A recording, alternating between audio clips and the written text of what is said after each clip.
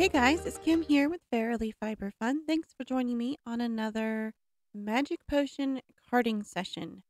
Today we are transforming a braid of Tunis dyed in the colorway Love is in the Air, and we are transforming it into a beautifully gradient Magic Potion bat that I am calling Love Potion.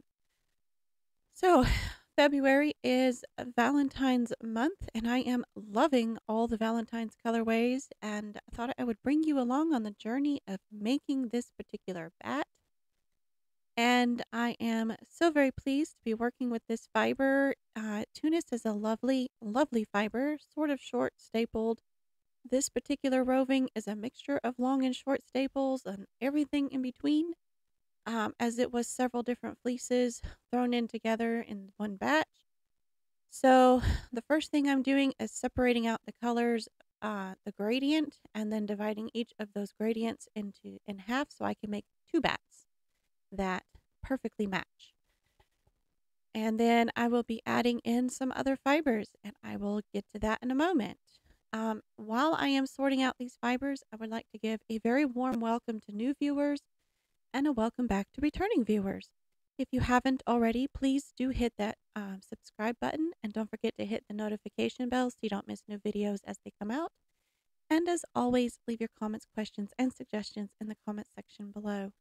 I do love to read and respond to all of your comments, so if you hesitate to leave a comment, just remember I love to read them, and you are important to me, and I want you to know that. And I want you to know that you are valued, and I appreciate you spending time with me.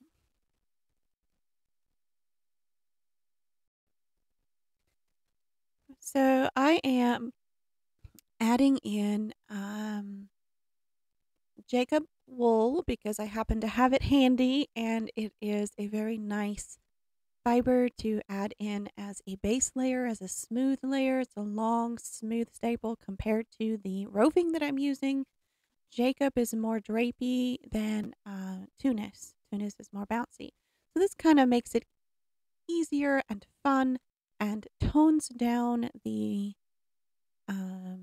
intensity of the Tunis just a little bit. And I wanted it to be light and fluffy and sky, sort of soft cotton candy type feel. Anyway, so I have laid down the Jacob, and then I am putting in stripes of color on the drum carder to form a gradient. There are easier ways to do this, and I really didn't think about it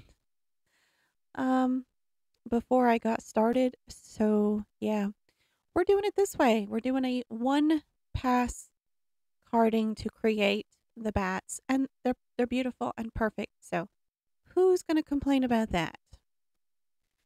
And then I'm adding in some silk, because who doesn't love silk in their spins and their beautiful fibers? I also have lyocell that I'm adding in, and I learned a new way to do this. So lyocell is one of those new to me fibers that's wood pulp derived, and it's crimpy and it's short stapled and it's a little weird feeling and it's shimmery, and I have used it in different ways, and this is the first time I've just laid it on the feed-in tray and then covered it with wool, and that worked amazingly well. I have painted it, I have sandwiched it between layers of wool, which also works very, very well, but this was easier. So, and I did try to put the colors of lyocell along with the colors of the wool. And that lyocell was a sort of a fail dye job where I attempted to use uh, acid dye with salt to dye the lyocell, and most of the dye came out, so it's very, very pastel. It was an experiment, and I don't know that I'm going to dye the rest of it. I may try some plant fiber dyes, fiber reactive, but I don't know. Haven't made up my mind. So, but this was the easiest way I found to add lyocell fiber, all that texture, um, through the drum carder with the least amount of fuss. So that's a good thing. Also, I had dyed up a little bit of purple bamboo when I was dyeing the lyocell, and that took the dye a little bit better. So I was happy with that. Um, there's the purple dyed bamboo.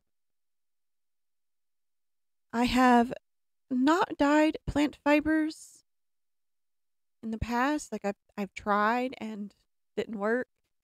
Um, so that's something I need to experiment more with using the proper dyes. Uh, so in the future there will be videos of me dyeing plant fiber at some point. Maybe. Definitely. It will happen. I just don't know when. So as per usual, I am layering bamboo and lyocell and silk with layers of tunis and occasionally a layer of Jacob. And I did not weigh anything out beforehand, so the bats have been weighed afterwards, and I wrote everything down, but naturally I don't know where I wrote the info. Don't remember. It's somewhere I won't lose it. Probably in my phone, where everything goes. Um, but anyways, this was so much fun to work with this lovely Tunis. Tunis is one of my favorite breeds to work with because it's got so much personality and it's so bouncy. Um, you make a sweater out of Tunis and it's so tiny, and then you block it and it's bigger, and then you wear it and it's like wearing a hug. It's so nice. Um, so it doesn't have much in the way of drape, but it holds its shape well. It has good stitch, amazing stitch definition. Like Tunis is one of those that fibers that you can get good cables from a 2-ply because it just loves to hold its shape. Anyway, I think I've rambled on and on and on quite enough. I don't think I use all of the fiber because I can't fit it on here. So when I was done with the second bat, I took the little bit of leftovers and I made a mini bat for myself so I can spin the lyocell because I haven't done that yet. I thought I had included that in my Valentine spin, which is actually the same colorway, same fiber, but I blended it differently and then did not put lyocell in it. So, anywho, I hope you enjoyed today's video. I thoroughly enjoyed the making of this bat, and I hope you don't mind the rambling today. Um, if you enjoyed the video, please leave a comment. Tell me what you think. And as per usual, I will see you in the next one. Bye, guys.